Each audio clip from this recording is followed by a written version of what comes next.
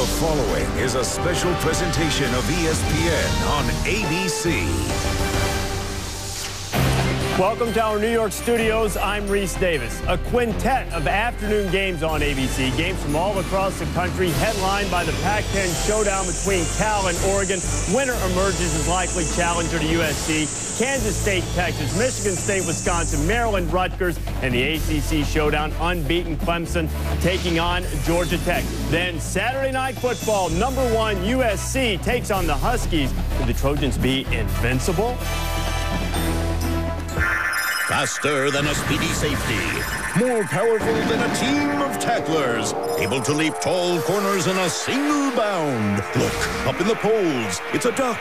It's a badger. Yes, it's the Scarlet Knights. Throughout the land, superheroes have their teams undefeated. Chasing championships. Out west, California's Golden Flash, Deshaun Jackson, uses his blinding speed to continually burst by his pursuers. In the Midwest, Wisconsin leans on P.J. Hill, their incredible bulk, whose punishing power pummels opponents. Down in the Lone Star State, it's been Captain Longhorn to the rescue, as Colt McCoy has twice narrowly evaded defeat. Back east, Clemson's dynamic duo of James Davis and C.J. Spiller have them racing to the top of the ACC. Meanwhile, Rutgers' Ray Rice, their man of steel, has transformed the Scarlet Knights into a national power. Will college football superheroes once again save the day? ESPN on ABC, college football countdown continues. Bottom of the hour. Many of you in the East and the Northeast will see Maryland and Rutgers. ACC territory. See if Clemson can stay unbeaten at Georgia Tech. In the Big Ten area, Michigan State and Wisconsin both unbeaten. Kansas State takes another shot at Texas for those of you in the Big 12 in the Southwest. And Cal and Oregon, the Pac-10 showdown, winner emerges as the most likely challenger to USC in the Pac-10. Dennis Dixon has been brilliant. Last week goes 12 of 12 in the third quarter when they're down to Stanford, 156 yards. The consistency throwing the football, that's something he didn't have in the past. Chip Kelly, new offensive coordinator, doing a heck of a job at Oregon. Game big enough to have Chris Fowler and the college game day guys there, and Deshaun Jackson has been kept under wraps as far as punt returns go. You never know when he might get loose. Anytime he touches the ball, everybody holds their breath. Here he goes again! Deshaun Jackson! Deshaun Jackson, 95 yards! He has great vision. Looking for daylight. Say goodbye. Oh, what a bonanza! He is such an explosive player. He explodes, end zone ahead. Touchdown, Bears!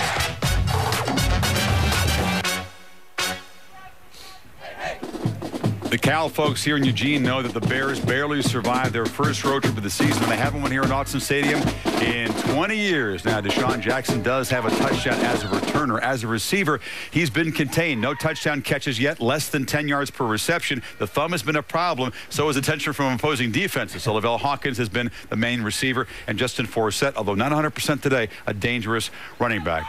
Lee Corso, tough for either defense to shut down the weapons on the field. Well, Deshaun Jackson's such a great football player. If I was a Cal coaches, I would make sure I got him plenty of touches, reverses, screens, anything you do, put the ball in his hands. And as they said, every time he touches the football. Now, having said that, I'm picking Oregon to win the football game. And the reason why is right over my shoulder. Autzen Stadium is the loudest stadium in America per person, and you got to be better than Oregon, not just as good to beat them there. So I'm going the Ducks. Well, the crowd is one reason. So is Dennis Dixon, the fine quarterback for the Oregon Ducks. It's a crossroads game, a showcase for some of the best individual skill players in the country. And the Ducks and their faithful hoping for payback for the loss at Cal last year. Back to the studio.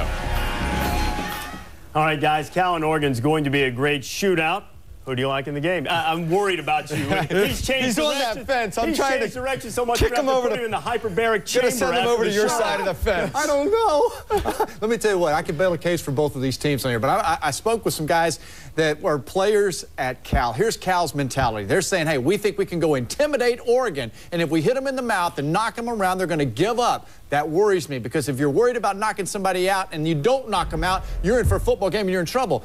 I'm changing. I was Cal. I'm going Oregon. I think Oregon will really at home, like Corso just said, man, it's a tough place to play. Oregon's a good team. It is a tough place to play, but I'll tell you what, Nate Longshore's come a long way since the beginning of last year, and he's ready to roll. He's got great weapons in Deshaun Jackson, and now Lavelle Hawkins is becoming the guy. They're double teaming Jackson a lot more. Hawkins having a great year.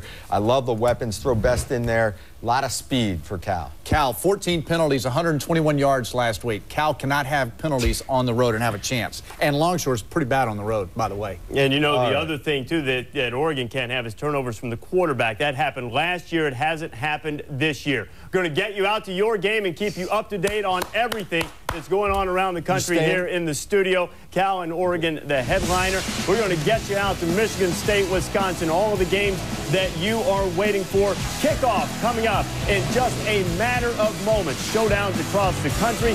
Games coming to a close right now. Kickoff's coming up after a word from your ABC station.